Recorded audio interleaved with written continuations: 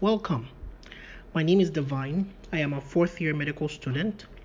In today's episode of the Divine Intervention podcast, we'll be talking about bacteria, primarily gram-negative organisms. So let's jump right in. So the first question says to compare and contrast the two Neisseria species, to discuss the general gram staining characteristics, talk about having a capsule or not, talk about having a vaccine or not, what kinds of infections do these bugs cause. You see some question marks with glucose and maltose and growth media, and then we'll see some things about how Neisseria meningitidis is detected. So let's begin. So the thing is, the two Neisseria species you want to be concerned about for exams, Neisseria meningitidis and Neisseria gonorrhea, right? Both organisms, certain things they have in common is that they are gram-negative, okay, and they are gram-negative diplococci, okay? Remember, your gram-negative cocci, that's where you have your Neisseria species and your Moraxella species, okay? So the two Neisseria species, they are gram-negative, they are diplococci, and they are actually oxidase positive, okay? They are oxidase positive. So if you see diplococci on your exam, don't always jump to strep pneumo, okay? Strep pneumo is a gram-positive diplococcus. Neisseria species are gram-negative diplococci. Now, if you're looking at the capsule business, Neisseria meningitidis does in fact have a capsule, so that's a high-yield virulence factor. Neisseria gonorrhea does not. Okay, if you're looking in terms of vaccination, right, we know, before you start school in the US, right, at least like middle school, you get your Neisseria meningitis vaccine, okay, but there is no such vaccine against Neisseria gonorrhea. And in general, Neisseria meningitidis tends to cause respiratory infections, okay, can cause respiratory infections. Neisseria gonorrhea tends to cause sexual infections, right, so like genital infections. Although one thing you should keep in mind is if a person, for example, gives oral sex to a person that has like Neisseria gonorrhea urethritis, right, they can get a pharyngeal infection from that. Both organisms do in fact ferment glucose, okay, so Neisseria meningitidis and Neisseria gonorrhea, but it is only Neisseria meningitidis that has the ability to ferment maltose. So remember the M in meningitidis for the M in maltose. And with regards to growth media, the big thing you want to remember is the Thayer-Martin agar. Okay, both organisms grow on Thayer-Martin agar, and you can actually use PCR to detect Neisseria gonorrhea. Okay, you can use PCR to detect Neisseria gonorrhea. So next question. So a 17-year-old college student presents with a 13-hour history of fever and severe headache. Physical exam is notable for a petechial rash on the left upper extremity and nuchal rigidity. What's your diagnosis? What's the bug? What's the demographic? How's this transmitted? What's the relationship to mucosal immunology, if you may? Okay, and then I'll say some things in relation to eculizumab. And then the final part of this question says, what's the diagnosis?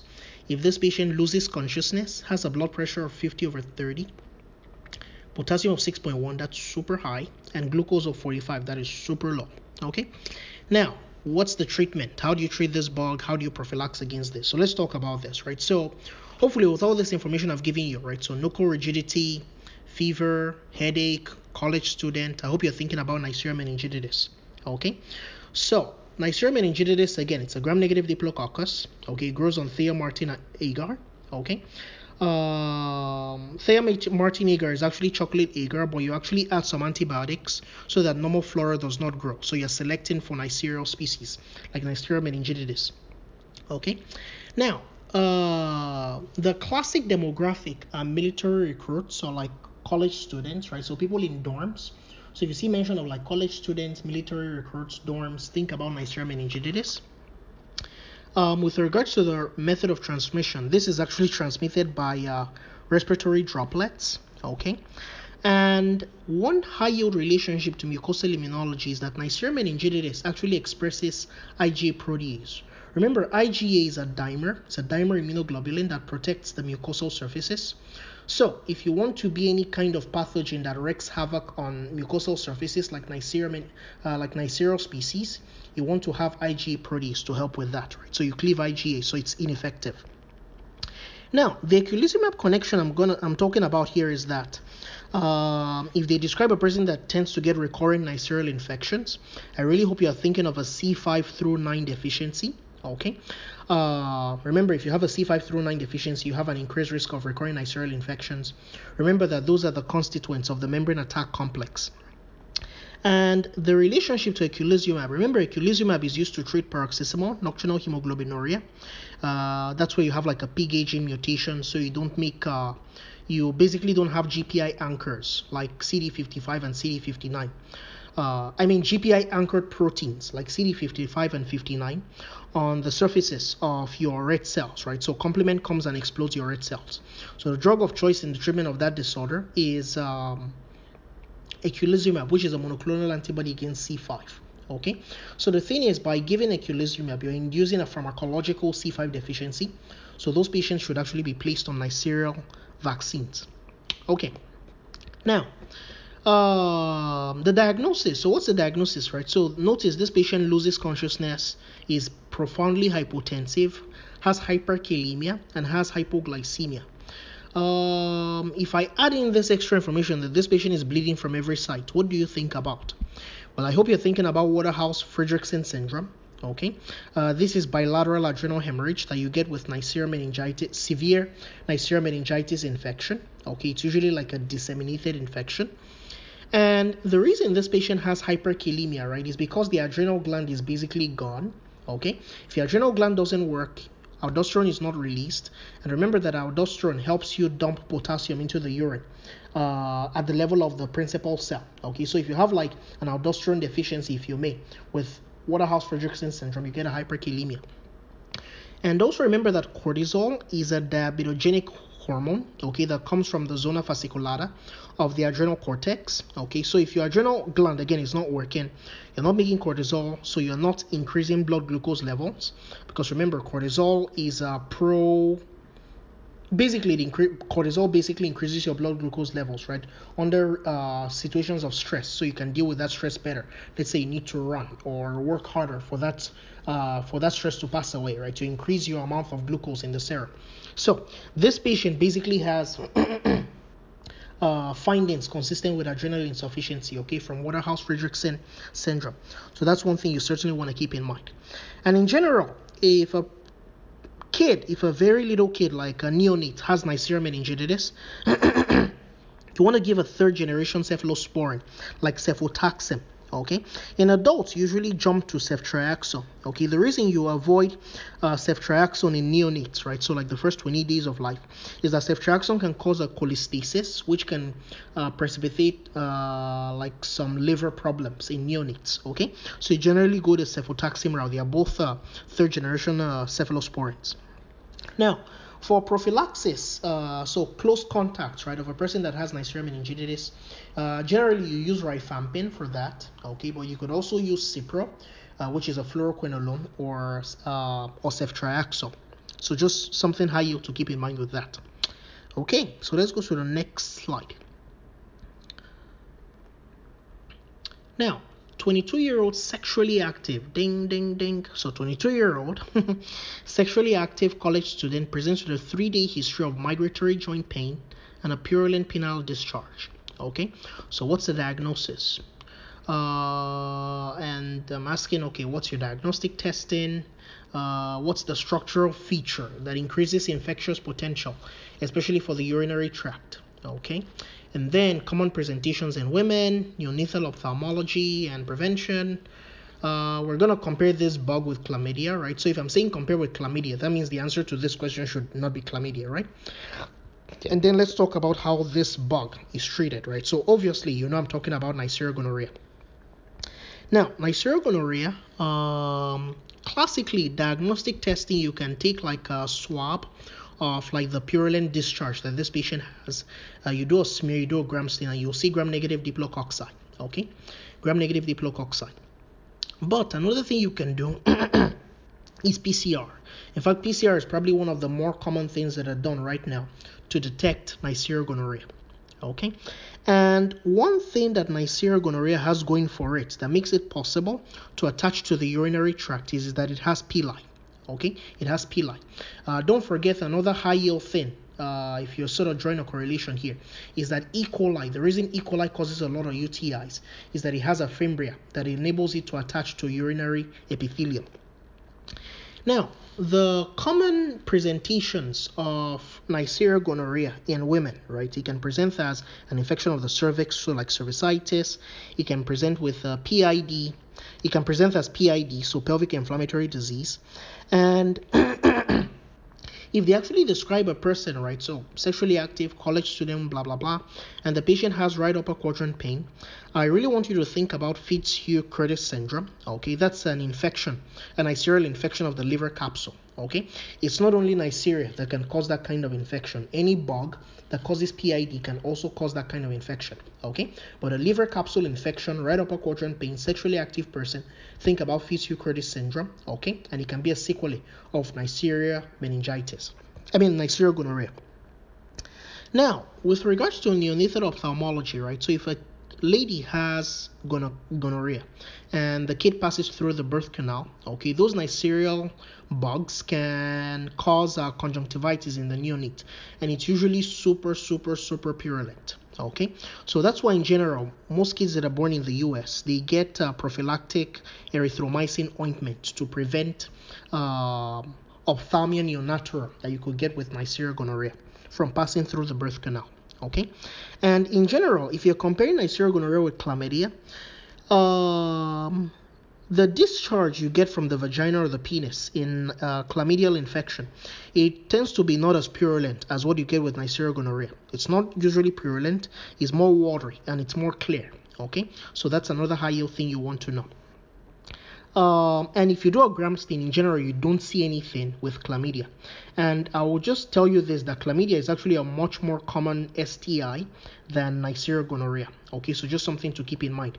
If they give you a very non-specific question where you're just supposed to make a diagnostic prognostication with regards to STIs, think more about chlamydia. It's a lot more common than Neisseria gonorrhea.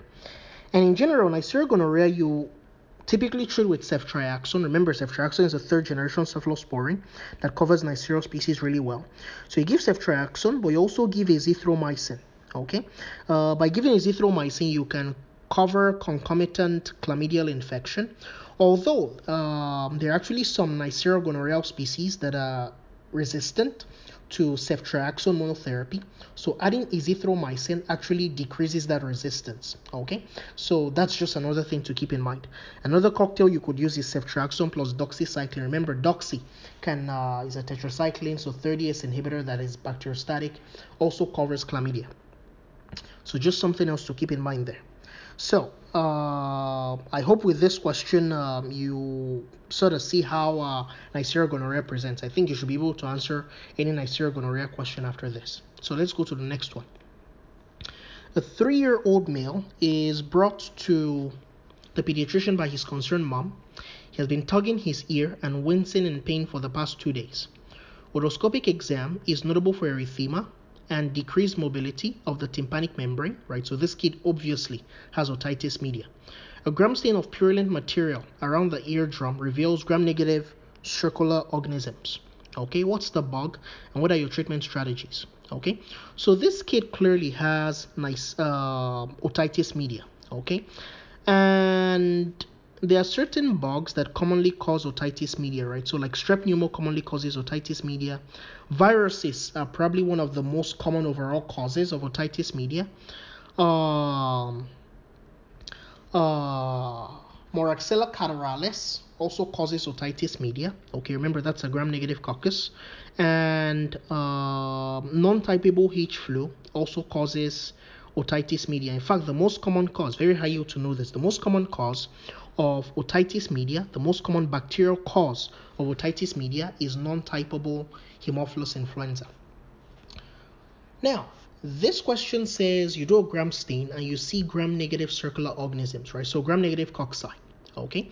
If you see gram-negative cocci, that should help you rule out strep pneumo, and that should also help you rule out H flu. H flu is not a coccus. Okay, so this leaves us with Moraxella catarrhalis. Okay, Moraxella catarrhalis is actually a fairly common cause of otitis media, and the way you treat this infection is with the same drug you use to treat most kinds of otitis media.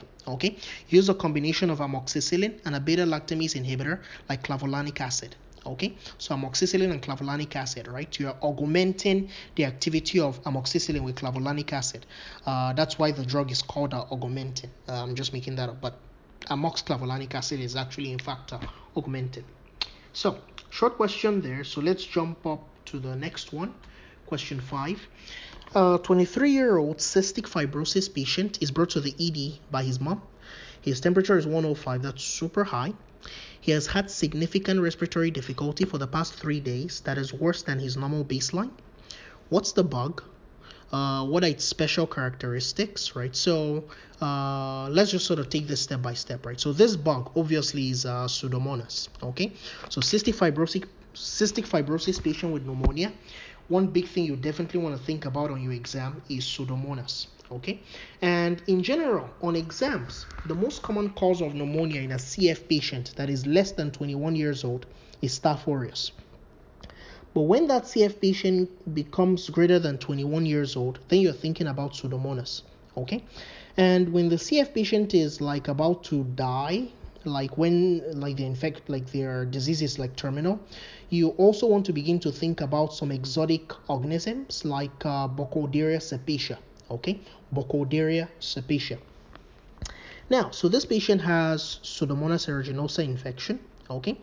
A few characteristics with Pseudomonas is it's a gram-negative rod, okay? It's a gram-negative rod.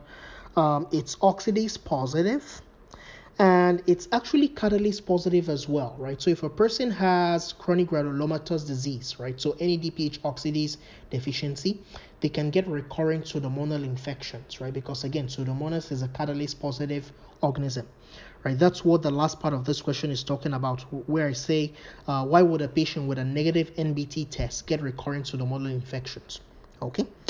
Now, other virulence factors that Pseudomonas has going for it is that it is an encapsulated organism, okay? So if a person has asplenia, right, so like a sickle cell patient, again, they can have life-threatening Pseudomonas infections.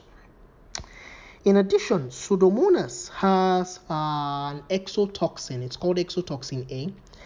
Exotoxin A actually ADP ribosylates elongation factor 2. Okay, so that decreases protein synthesis, right? So hopefully you can make the correlation between the exotoxin A of Pseudomonas and your protein synthesis inhibitors, right? Like your aminoglycosides, your tetracyclines, your chloramphenicol, your macrolides, your linazolid, and your streptogramins, okay? So you decrease protein synthesis with the exotoxin A that comes from Pseudomonas. Now, other high-yield things with Pseudomonas you want to know is that it produces certain pigments. The most commonly tested one on exams is pyocyanin. Okay, it's a blue. It gives it a blue-green color. Okay, in fact, that's why if you see like burn patients and you see like pus from their wounds and it has like this bluish-green color, you really want to think about Pseudomonas, right? Pseudomonas is a fairly common infection in burn patients, and Pseudomonas usually smells like grapes, right? So if they describe a burn patient and they say like, oh, this person has like cellulitis or whatever, and the pus or whatever like has like this grape-like smell, or they describe a hospital like a burn unit in a hospital that has like a grape-like smell, you want to think about Pseudomonal infections. Pseudomonas, the classic demographics, right? So it has an association with water. Okay, so it can cause hot tub folliculitis, right? So if they describe a skin infection in a person that is an avid swimmer, think about hot tub folliculitis with Pseudomonas. Although the most common cause of folliculitis, I will say like in a non-swimmer, you probably want to think more about Staph aureus with that. And please do not confuse hot tub folliculitis with hot tub lung. Hot tub lung is a very severe respiratory/lung infection that's associated with Mycobacterium avium intracellulare, right? So remember that bug that is supposed to prophylax with azithromycin in a HIV patient when their CD4 count drops below 50.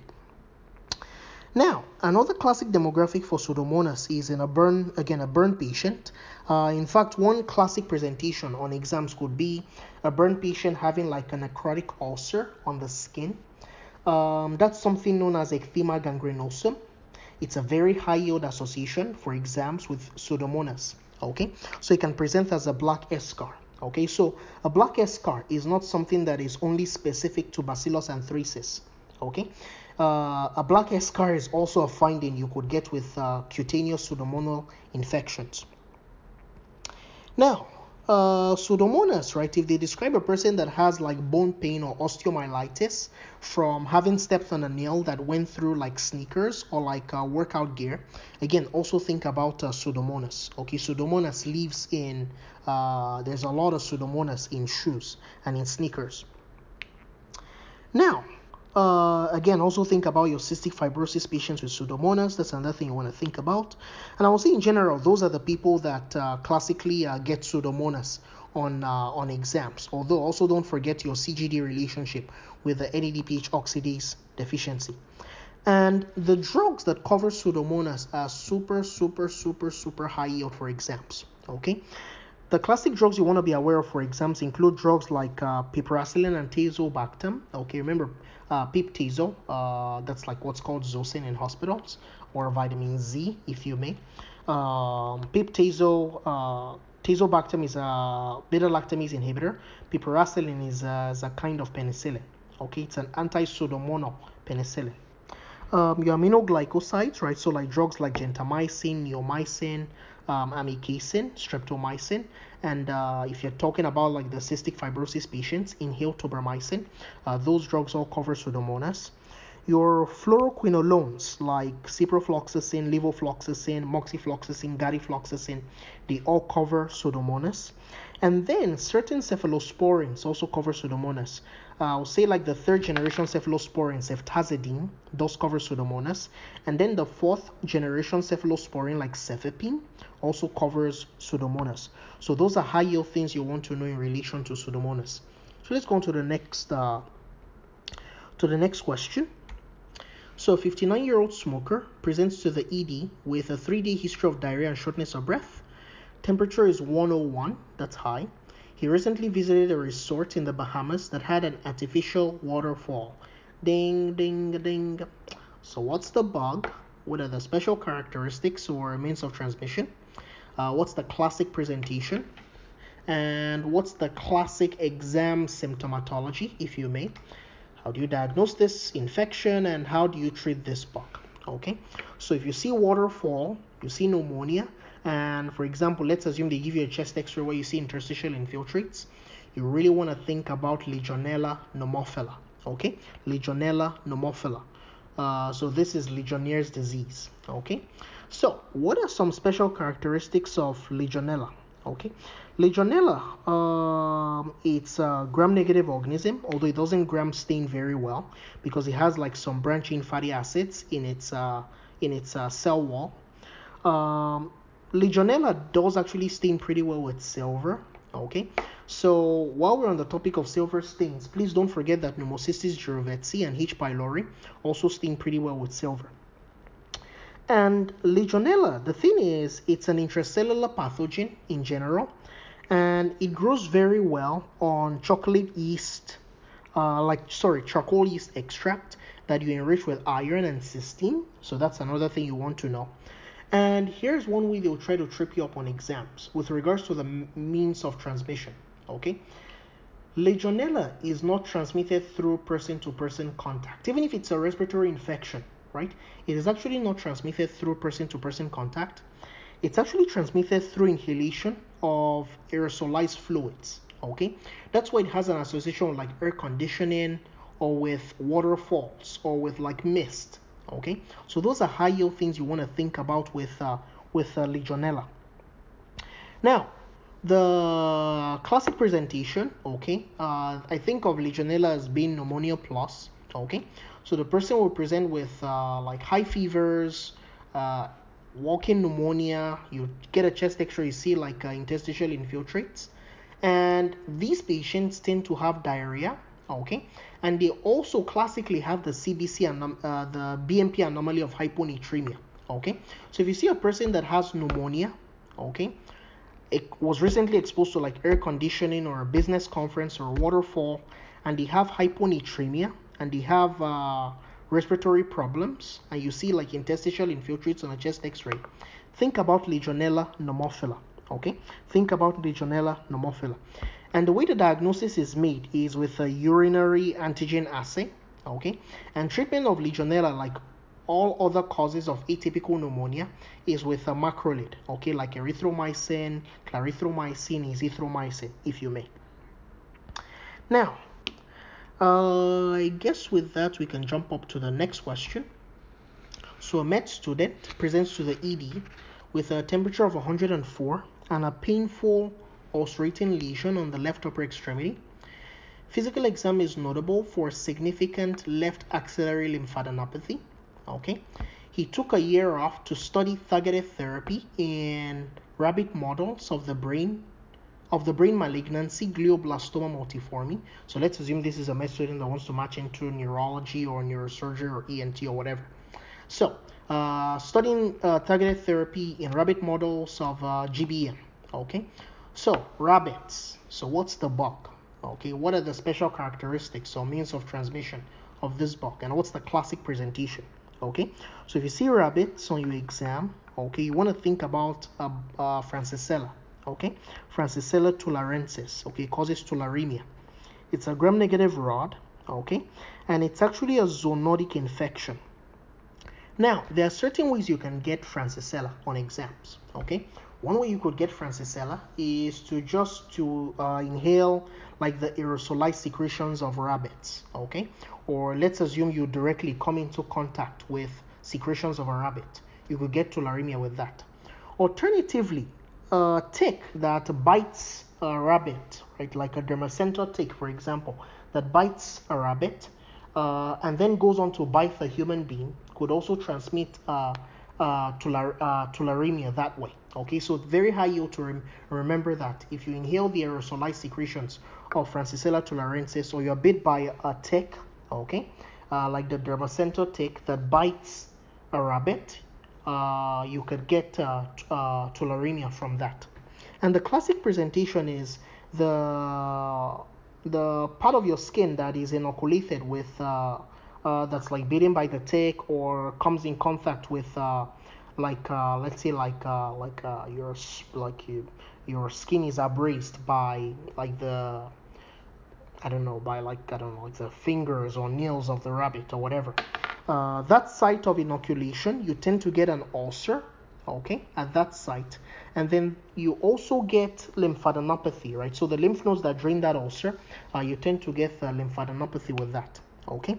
But the big thing you want to keep in mind is that they will give you a person that they will give you, like if you see rabbits in an MBME question and the person has fever and there's an ulcer, okay, like on the skin, and you see like lymphadenopathy that's very proximal to the ulcer, think about tularemia, okay, from Francisella tularensis. Francisella is actually a gram-negative rod. So that's all you need to know with that bug. So next question. A 4-year-old female in California is rushed to the ED by her concerned parents, okay? She has had a severe cough for the past 7 days. These episodes have occasionally been associated with vomiting.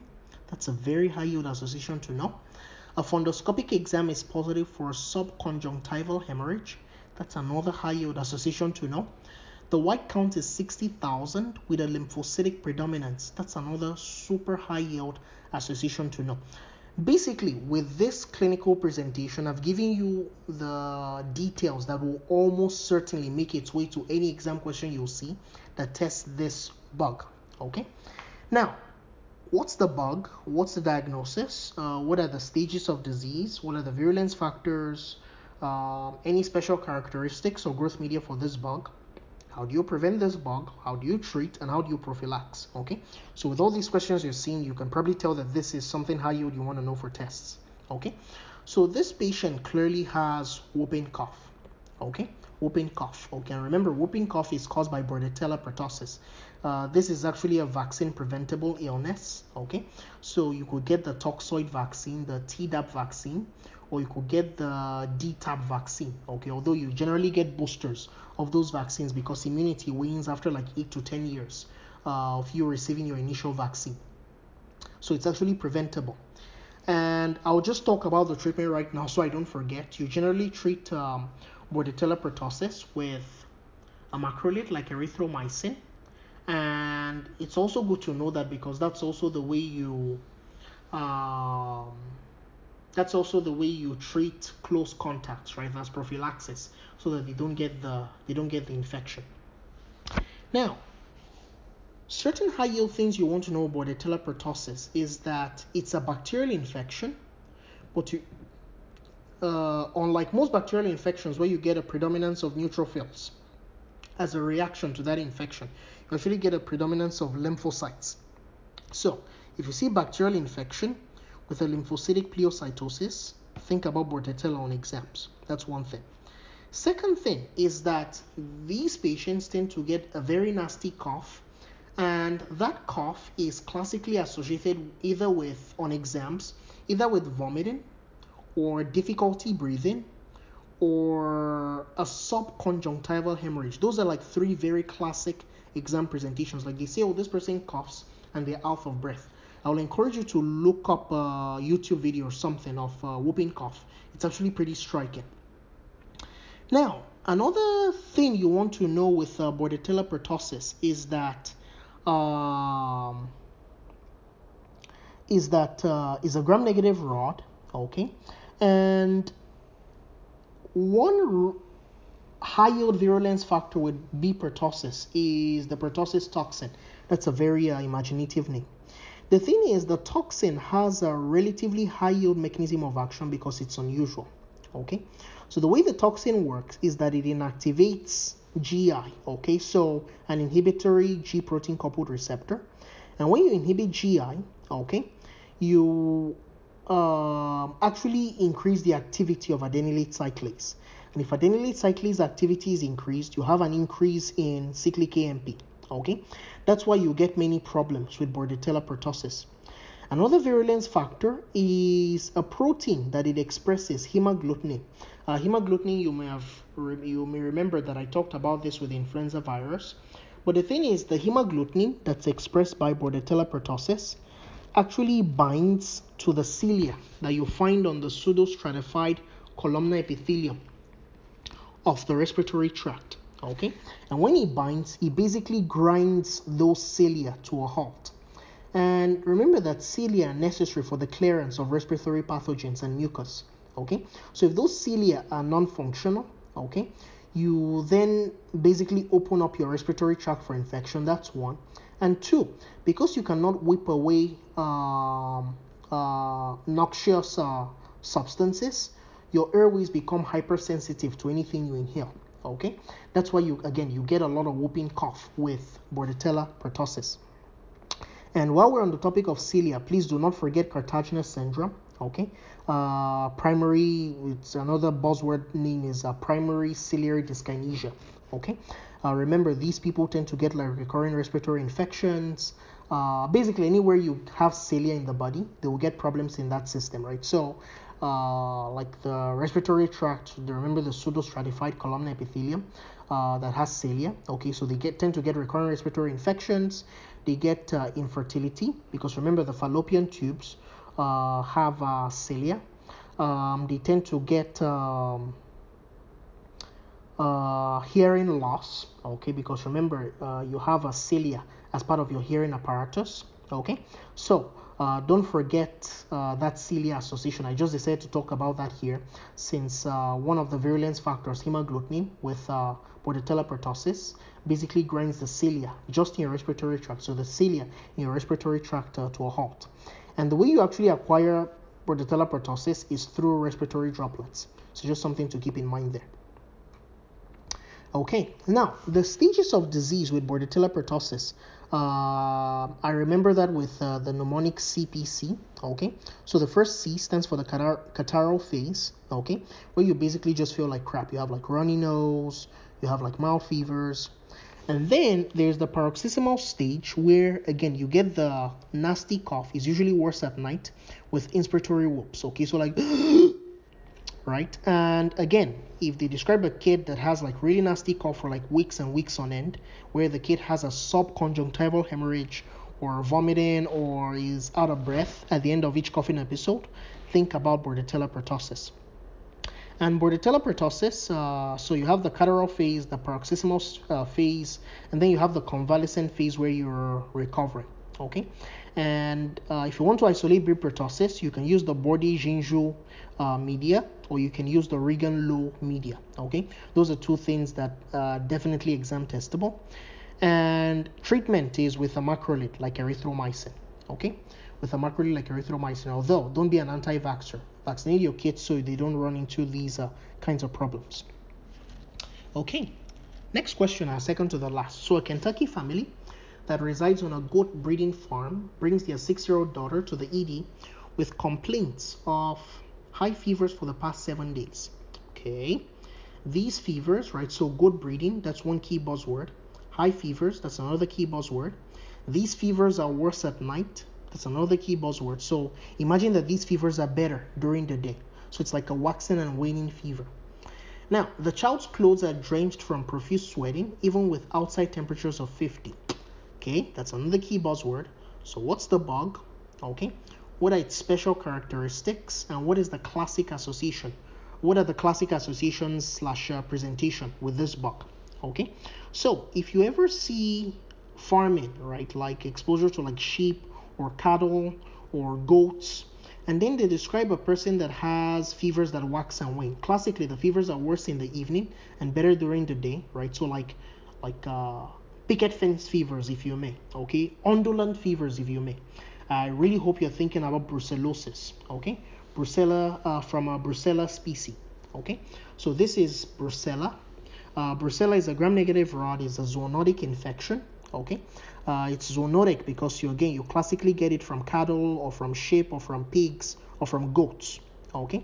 So if they give you an exam question that describes a person that works in a slaughterhouse, or a person that lives on a farm, or a person that consumes unpasteurized goat milk, okay, and then they present with like fevers and very severe sweating, that's a high yield association, and they say that, oh, this person has fevers that are worse at night and better during the day, right? So undulant fevers, think about brucellosis, okay? Think about brucellosis. And the last part of this question that says megaloblastic anemia in an infant with a strict goat milk diet. This is one of those questions it's more step 2 like, but it's one of those things that could potentially show up on step 1 and most people will get wrong. Okay, so hopefully you won't get it wrong because you listen to this podcast. But the thing is, infants that take a strict goat milk diet actually tend to get folate deficiency, okay, which can present again as a megaloblastic anemia where the MCV is greater than 100, okay, and you see hypersegmented neutrophils on a blood smear. So just something high yield to keep in mind there. Okay, so again, brucellosis, profuse sweating, undulant fevers, exposure to cattle, sheep, goats, pigs, slaughterhouse, unpasteurized goat milk consumption, things like that. That should tip you towards the diagnosis. Okay, so next and the last question. A 26-year-old female is intubated in the ICU 3 days after presenting with bilateral lower extremity weakness. She had a 4-day episode of bloody diarrhea that resolved without treatment 2 weeks ago. Lumbar puncture is notable for a marked increase in CSF protein. White cell count is within normal limits, right? So hopefully you're already making a link here. Increase in CSF protein, but a normal white cell count, okay? That is a finding known as albuminocytologic dissociation, okay? So what's the bug? What are the special characteristics of this bug? Okay, what's the means of transmission? What's the classic presentation? And how is this infection treated? Okay, so this patient clearly has Guillain-Barré syndrome. Okay, remember Guillain-Barré syndrome, you do a CSF study on exams, you see an increase in protein, CSF protein, but no increase in cells. Okay, that's known as albuminocytologic dissociation. There's a dissociation between the protein count, that's the albumino part, and your white cell count, because classically if you have a high white count, you should have a high protein count. Okay, so having a high protein amount in your CSF with a normal white cell count, that's discordant. Okay, that's what's known as albuminocytologic dissociation. Okay, so this person has Guillain-Barré syndrome. Okay, and they tell you that, oh, 2 weeks ago this person had a bloody diarrhea that resolved without treatment. Okay, so hopefully you're thinking about Campylobacter jejuni. Okay, C. jejuni. It's a gram-negative organism. It's a gram-negative curved rod. It's oxidase positive, and it actually grows at 42 degrees Celsius. Okay, because at 37 many things grow, but at 42 many things do not grow. I can imagine as a human being yourself, you will feel extremely uncomfortable at 42 degrees Celsius. Okay, but Campylobacter jejuni does grow really well at 42 degrees Celsius. So that's a very unique characteristic. Remember Campylobacter, campfire, 42 degrees Celsius. That's another way to keep that straight in your head. Now, the classic association with C. jejuni is the consumption of contaminated poultry. Okay, so a person consumes hamburger or meat or chicken or whatever, and then they present with a bloody diarrhea. Okay, think about Campylobacter jejuni. In fact, it's probably the most common cause. Very high yield to know this is probably the most common cause of bacterial bloody diarrhea in the United States. Okay, so that's something you definitely want to keep in mind. Now, why do you get Guillain-Barré syndrome with Campylobacter infection? I mean, it's not everyone that gets C. jejuni infection that gets Guillain-Barré syndrome, but it's a principle that they occasionally test on exams. Okay, it's the principle of molecular mimicry. Okay, the thing that happens here is that the antibodies that your body makes against C. jejuni cross-react with proteins in myelin. Okay, so you can have a peripheral demyelinating neuropathy in the setting of C. jejuni infection. Okay, and that's how the person gets Guillain-Barré syndrome. If they want to mess with your head on exams, instead of putting GBS or Guillain-Barré syndrome, they can put acute inflammatory demyelinating polyneuropathy as the answer choice. Okay, AIDP. That's just code word for GBS on exams. Okay, so just another thing to keep in mind there. And the way you treat GBS, the way you treat C. jejuni is with a fluoroquinolone, okay, like Cipro or levofloxacin, or with a macrolide like erythromycin, okay. So I think with this, we are done for today. I would have a dedicated podcast where I just go through trigger lists that are very useful for microbiology. I'll talk about basically it will just be where I give you like a one-liner and you supply the name of a bug. And the one-liners, I'll group them by disease condition, like diarrhea, for example, or pneumonia, or STI, or drugs, and stuff like that. And I think that'll be a very good global micro review down the line. So I wish you all the best. If you have any questions or you spot any errors, please don't forget to send a comment. And if you have any questions, just shoot me a message at divineinterventionpodcasts@gmail.com, or you can use the contact button in the website. The contact page in the website to send me a message. I'll be sure to get back to you as quickly as possible. Have a wonderful week ahead and remain blessed. Thank you.